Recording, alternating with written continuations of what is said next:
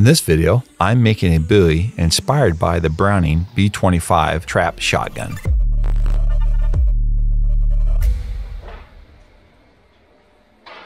So I'm stacking my steel and I'm going to enclose this so that there's no oxygen involved in the forge welding process with all these little pieces being forge welded together. It makes a really clean weld.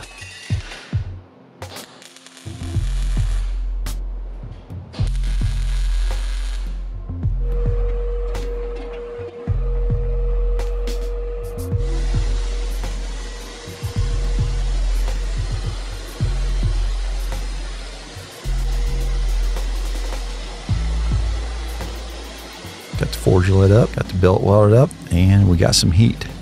I press real gentle on my first welds on a tall billet like this. I make sure that my core is heated up really good. So I just do mild presses.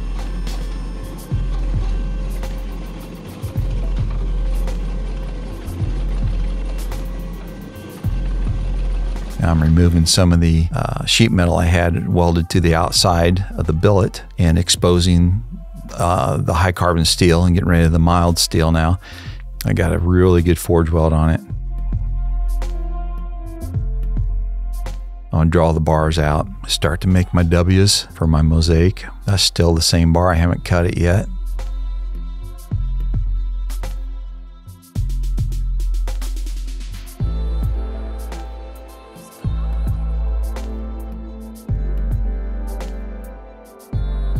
And I got my billet cut up and I'm getting ready to stack it to start forming more of that same pattern that I'm looking for. There's no air in that forge weld. It has no atmosphere exposure. It's all done without any oxygen, so it makes a really super clean weld for the Damascus.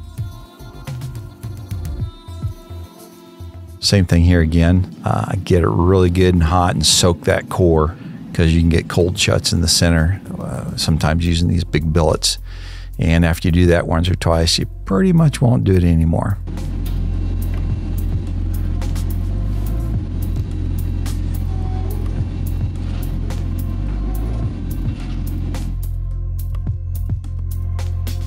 And I'm re-squaring, trying to manipulate the pattern some more.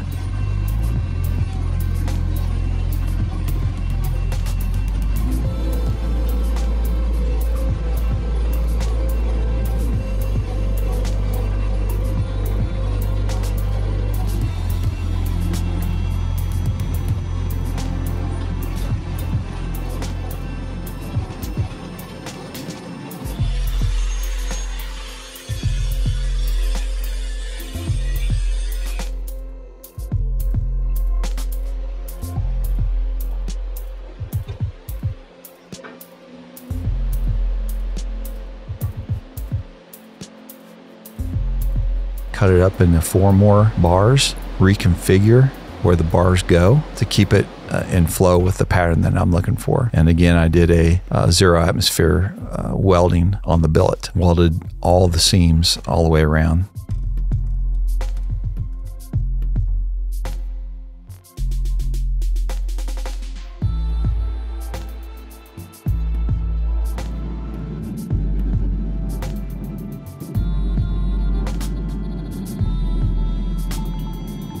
And again, we're going to let the core soak at the proper forge welding temperature, 2250, 2300 degrees, just thereabouts. Anything over 2200 is good. And let it soak and saturate all the way through to the core. So I'm getting ready to cut mosaic tile. So in order to prep it for that, I'm going to put it here in the vermiculite after it's up to maybe 1700 degrees, 1600, and let it slow down ultra slow in the vermiculite. That makes it about as soft as you can get it without annealing. And that's what the bar looks like on the end slice, the end cut. That's the pattern we want, so that's why we're going to mosaic this billet, is to put that pattern on the other side of the billet, just by laying those tile down and welding them together. This is one of those times when you want to get your billet pretty clean. Even the sides are pretty clean, definitely the top and bottom. It may have decarb on it a little bit somewhere, minute. Probably not. It's all good steel, but it all gets ground down very smooth and clean at this point, because when you go to weld your mosaic tile together, you want everything going in your direction. You want all the odds in your favor. So you do a lot of prep work and clean up to make sure that your welds are nearly flawless. You see that billet looks pretty clean right there. And it's like that on all four sides. The billet is large enough for probably another knife. Usually I make a big, large enough billet to make 1 or 2 knives out of, because my knives haven't gotten as big as some of Kyle's have, so I can do that. So I just cut off slices that I need, and when I want to come into the billet later for another build, or maybe accessories, components off of that for guards or pommels or whatever I want to build out of it, and then maybe another knife. I got some billets sitting over there ready to go, so I just cut me off a 6 slices here I think I got, and I'm going to weld those together. Everything's marked and labeled, and I'm going to clean them up again, get everything very, very, very flat. I weld the sides up 100%. So it helps keep from tearing. It's hard to think of steel that it could tear, but under the right circumstances, it likes to tear when it's provoked.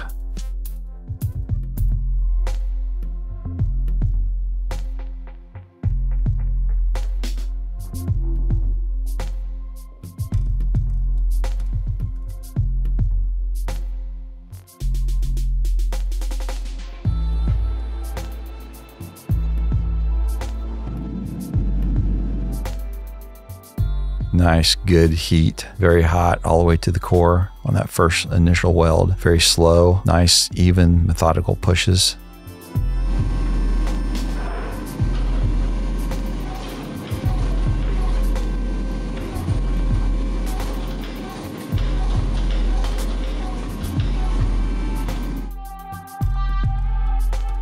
I got the knife cleaned up, and I got it shaped, and I put it in the heat treat oven to be normalized. It went through a normalizing cycle, 1600, 1500, 1400, with maybe an hour or 2 in between to cool down properly, to relax the steel.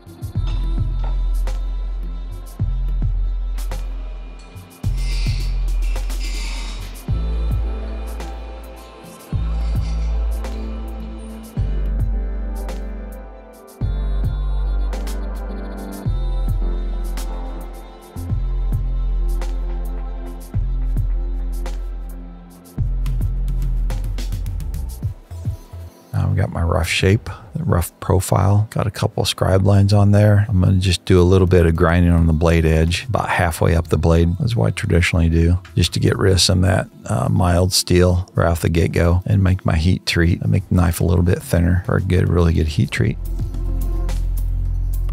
All right, she's up to 1525, and I'm going to quench her in a Parks 50, which is heated up to about 110 degrees, and that will harden the steel. Came out great. You can see the pattern through the mill scale from the heat treat process.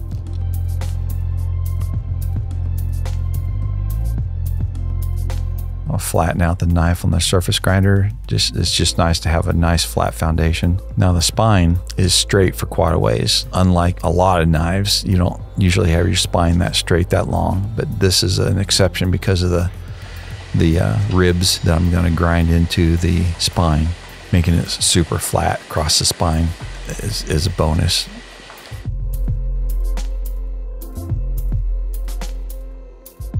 I bought some end mill bits. I bought some cheap carbide end mill bits. I thought I might mill this in on the mill. That didn't work. I broke several bits, and I wasn't even a 20th of the way through this project. So I had to just totally set everything down, step back from it, and rethink it. And I didn't want to do the Dremel because of the run out, but Kyle's Dremel has hardly any run out. It's a really nice tool. I think they're 1.25 wheel, 1.25 stone on there with a certain thickness, and it's got a square edge on it also. It's not a radius edge, it's a square edge. So I had 3 ribs I had to cut. So I used a fresh brand new stone for each slot for each side.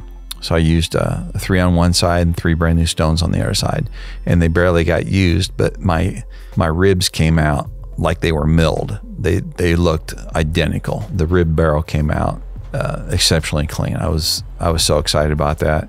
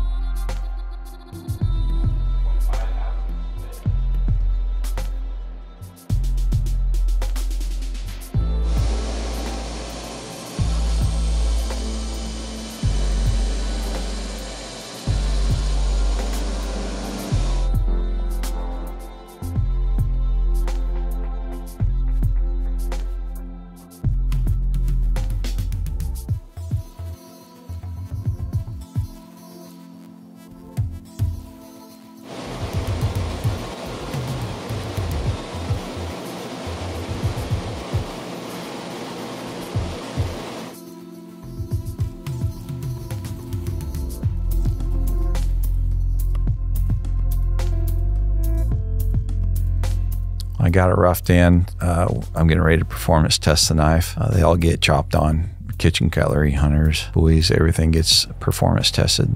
Brass rod, 2x4, knots.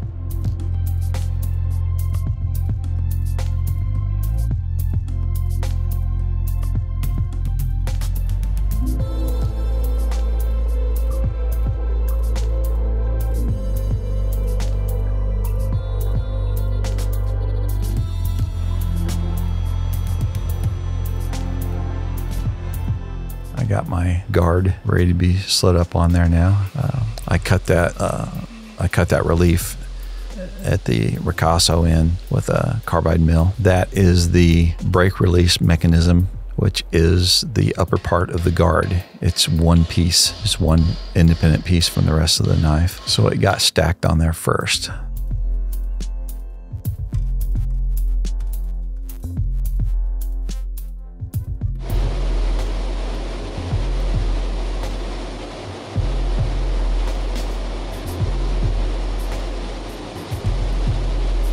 Okay, fitting the front guard was a nice way to start this build because it was fairly easy.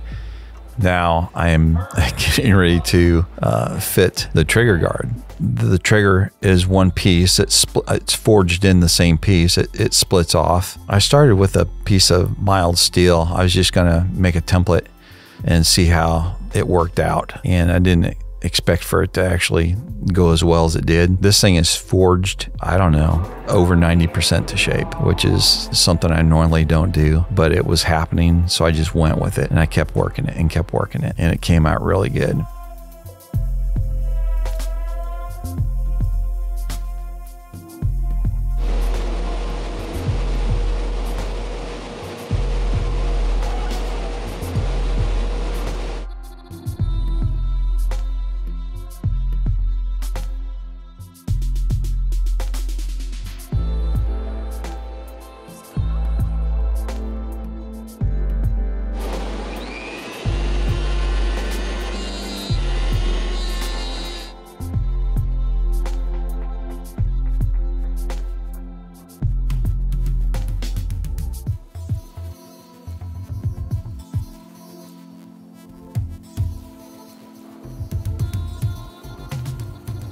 I'm getting ready to split the trigger off of the trigger guard.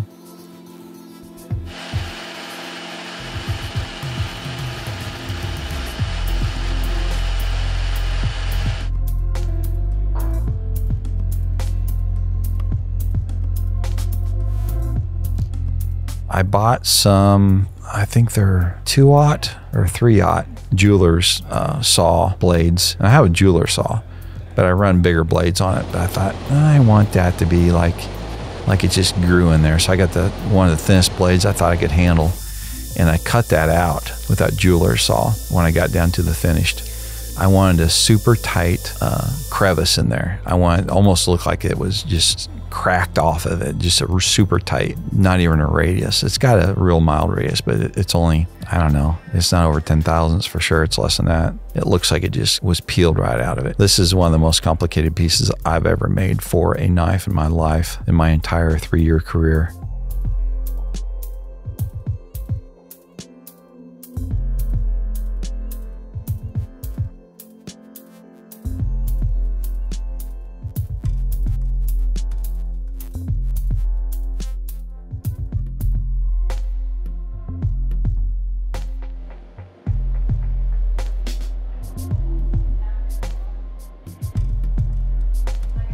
So I got it roughed in, and I'm getting ready to do the spacer behind it. This is a piece of mild steel.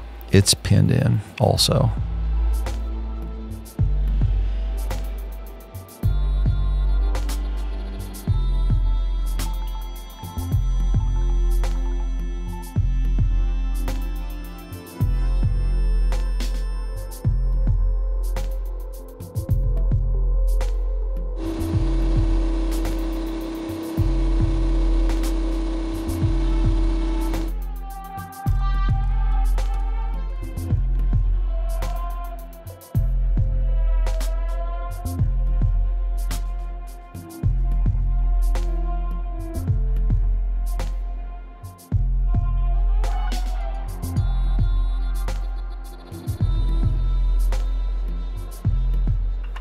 You see the tail end of that guard.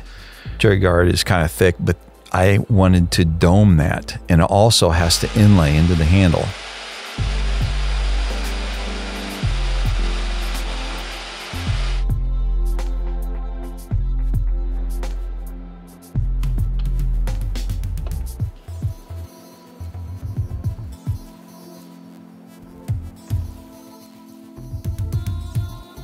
Doing the guard and getting it to set into the handle took 2 weeks. Cut, fit, cut, fit, cut, fit.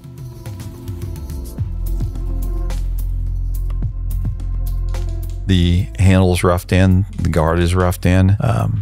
I've got to take the profile down a little bit on the handle, obviously, because that metal doesn't show up at all. But you'll see it's all going to work out. I left myself a little bit of room everywhere without too much room. Just didn't make it a ½ inch too big or an inch. I just left it just enough that's what I needed. And remember, this trigger guard was supposed to be a test piece, but it flowed out so well that I went ahead and decided to assemble it onto the knife. I was so excited at this point. So now, for me, once I got that trigger guard laid in, the rest of it was just building the knife, which I do every day. So the rest of it went really well. The pommel nut went really fast, and the spacer and the pommel nut. That's just normal everyday knife making stuff. I think I was going to make this a pommel nut. I don't remember. Oh yeah, I was going to make that a pommel nut, and I actually didn't do that. I ended up using a piece of mild steel and gun blued it. Can't remember why now. I ended up using a mild steel one like we do on a lot of the other buoys. I don't remember why, but maybe it was because of the way it was stacking out. Just the aesthetics of it, the looks. The copper alloy wasn't going to look proper. The hot gun bluing was going to look better on it.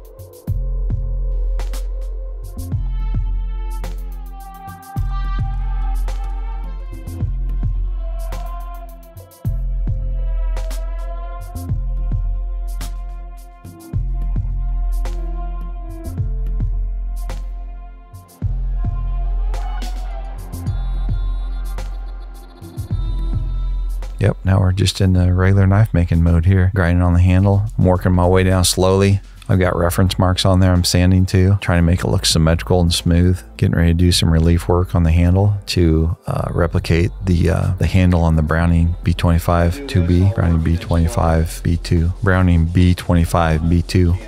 There's a lot of material to be moved, but I just want to outline it with some delicate files to get a nice soft start. Once I get my outlines done, I can get a little more aggressive with it, just so I can ease my way into it and get a feel for it. Because this kind of relief work I don't do all the time on knives. So when I do it, I've got to just kind of ease into it and settle into it and let it reveal itself as I work into my layout lines.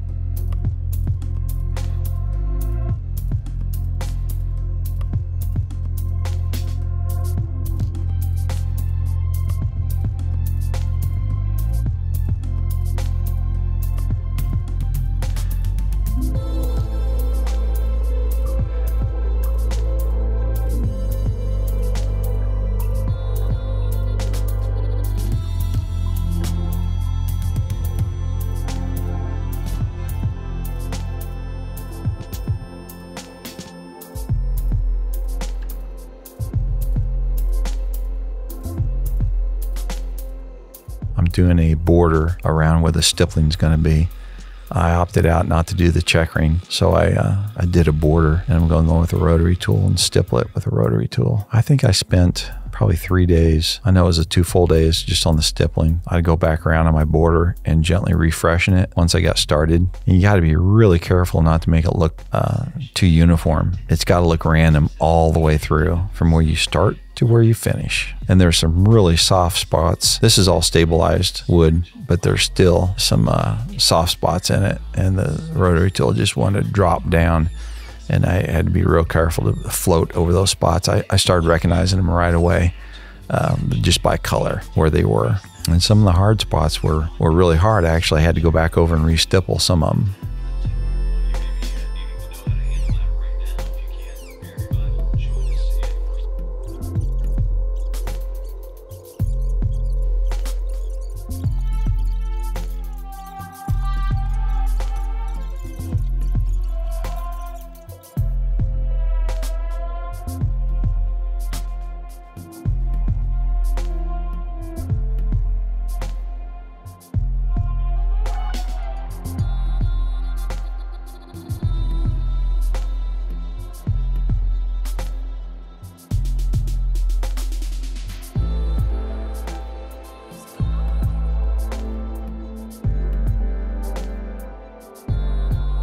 Knifemaker Plus enrollment has been closed for 4 months, and we just opened it back up. So if you want to learn how to make a drop point ladder pattern Damascus hunting knife, then you're in luck. What I'll be teaching you with during this hunting knife build is everything from start to finish. We're going to start out by making a clean and elegant ladder pattern Damascus blade. Once that's done, we'll move on to fitting a guard, getting that perfect, nice, tight fit between the guard and the blade, and then the wood handle. I'll be taking this base hunter model and adding some nice upgrades. One of the upgrades is the ladder pattern Damascus, but on the guard, we're gonna add some beautiful damascene. Damascene is where you do gold wire overlay on the outside of the metal. This is a brand new technique to me that I've been practicing for many days, and I can't wait to share it with you. I think it's gonna be beautiful on this knife. And to finish it all off, on the handle, we're gonna add some texturing that'll add a nice look and some extra grip for your hand too. At base, this is gonna be your basic drop point hunting knife, but with those upgrades we're adding, you can still use it out in the field, but it'll also be a beautiful piece that a collector might like to have in his collection. One of my base hopes through this Knifemaker Plus project is that you'll be able to learn the skills and techniques you need to level up your knife making. So join me on this Knifemaker Plus project, and over the next couple of months, I'll show you everything from the start of the build all the way to the final sharpening and assembly of this hunting knife. Enrollment is closing soon for this project. Don't miss out on it. The link is in the description. I'll get this guard down to probably a 320 or 600 grit flat. Then I'll start doming it. Once I get the profile exactly where I want it, then I'll actually go back in with a file and coarse sandpaper, scuff it all up again. But at least I had my profile exactly where I want it. It won't get touched right in the center because everything's domed on the trigger guard in both directions except for the trigger. It's just domed in one direction. I got a scribe line on that where it sets into the wood, so I'm getting ready to put a dome on the trigger guard where it sets in. There's no less than 2 weeks just on the trigger guard between the forging and finish work, shaping. It's a good, easy 2 weeks. There's a scribe line on the side. You can't see it, but I'm taking it to a scribe line. I didn't grind or file on anything without having a scribe line until I got to my finish grits. You see that dome starting to take shape. This is a safety file. There's a safe edge on one side of it, and what that does is it makes it ultra sharp. So you got a really tight V notch. It's almost to nothing. It's got to be just at 1/1000th or 2/1000th at the most on the safety edge. So when you look at it with a naked eye, it looks like it just grew right out of it.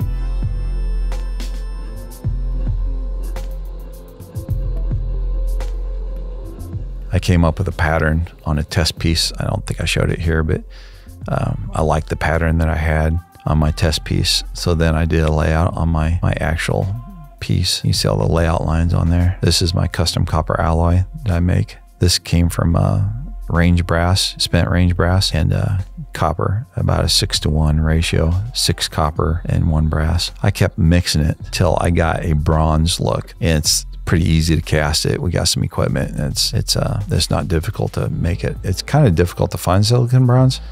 It's kind of expensive, and we had a bunch of copper and brass laying around, so it makes a really cool story. Also, using the range brass to build a knife that's designed off of a shotgun. Just kind of poetic justice.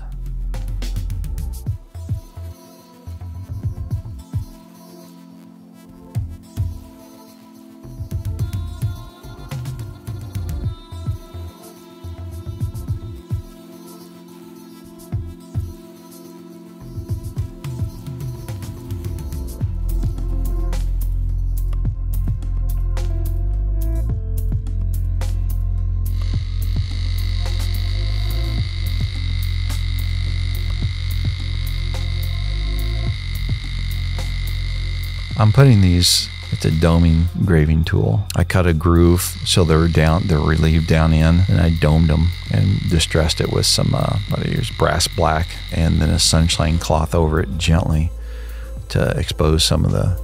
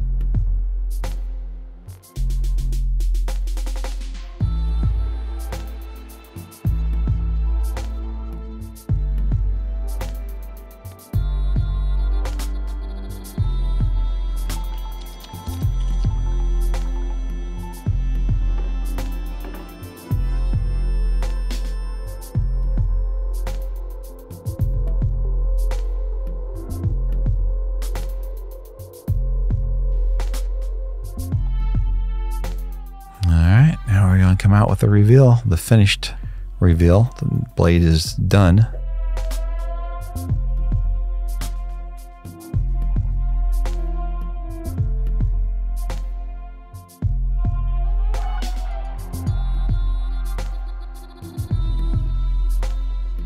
If you get a chance to look, you see that the clip where it ends right there at the spine of the knife is the same distance from that the ribbed notch to the sharpened clip as it is from the last notch in the ribbing to the guard. It's symmetrically laid out, and that was pretty important here on making this look nice and clean. Cleaning up my parts, getting ready to hot gun blue them in Branell hot gun bluing salts. A lot of prep work. It was raining that day. I have a master bladesmith. Kyle's holding the umbrella for me. I put these in the bluing salts. These were polished before they were put in.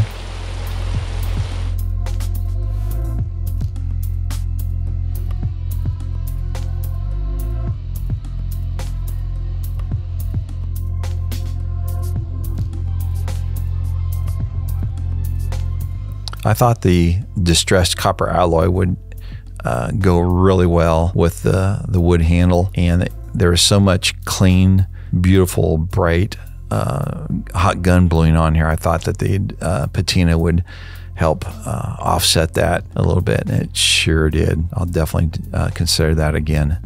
The handle has a very, very mild radius on it where the trigger guard fits into it, because if it's a tight, sharp edge, the wood can chip if it's disassembled, or during assembly and disassembly, or even if I have to service it later, there's a possibility it could break, chip the edge. So museum fit handle. It's got great balance and it feels really good in the hand. It was a fun build, and I'm very blessed to be able to build something like this for a client. When my customer saw the knife, he was just simply overwhelmed with all the detail on it, and his dad just was very excited to have it and was nearly speechless when his son presented it to him for his birthday. It doesn't get any better than that. That's good stuff. Thanks for watching. May the forge be with you. Bye-bye. Learn how to make this hunting knife from start to finish only on Knifemaker Plus.